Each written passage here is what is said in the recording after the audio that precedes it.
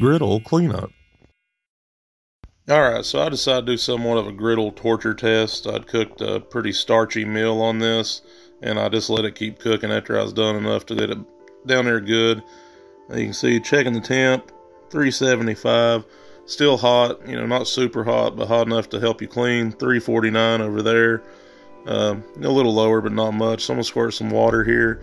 See that bubbling? It's still hot enough to bubble, but right here, I'm not putting a lot of pressure, but it's still not cleaning it that much with the spatula. So I'm going to squirt this water all over it, let it sit for just a little bit. That's going to bubble up, and that's starting to break that residue down.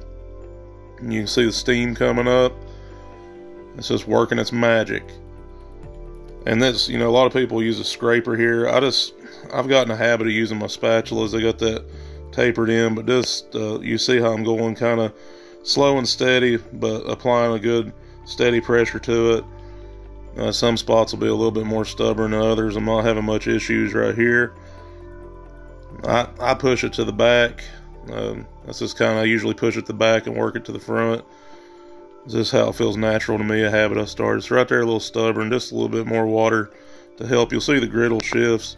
That's the only time I've ever had it shift on me, is just when I'm cleaning. I've never had that issue cooking. Here I'm going to get the cheese. And you can kind of look right here and see it's burnt on pretty good, but no issues coming off. So I'm going to work it to the back. This side right here, just keep scraping. Like I said, I turn my spatula. It probably should be the other way.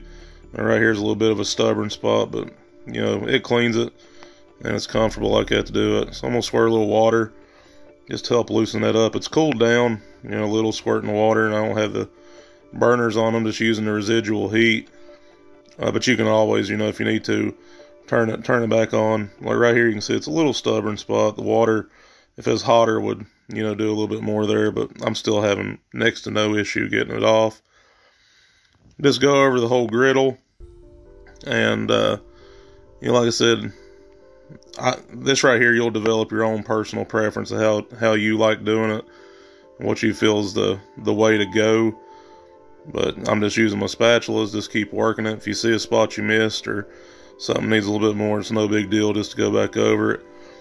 Right here, I'm going to start. I just try to get my pile, and I'm going to work it to the drain pan up here through them holes. I've not had any issues with it.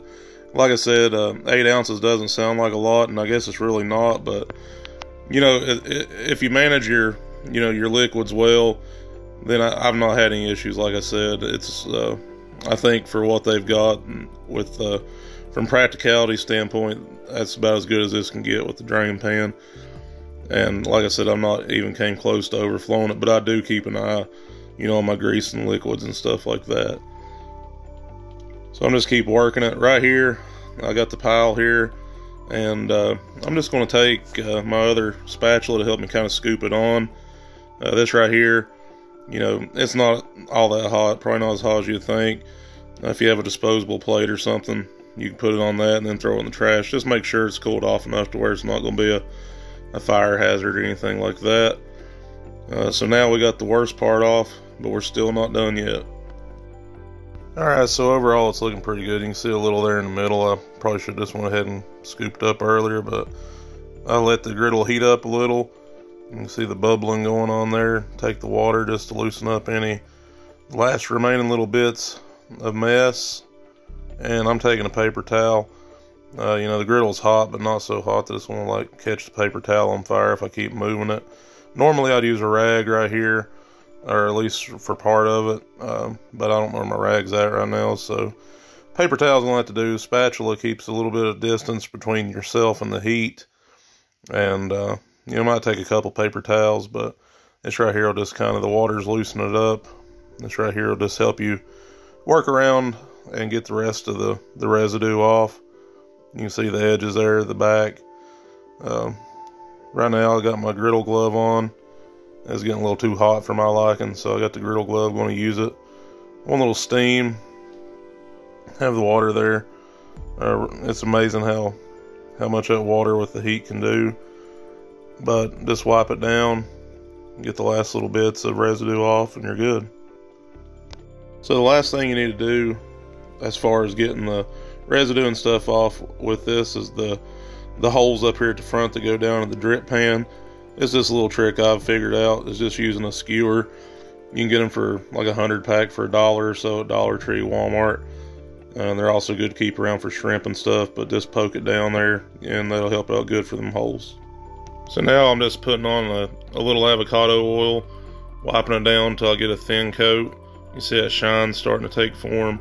That just helps protect it while it's not being in use. But there you go, clean griddle. It's ready for your next cook.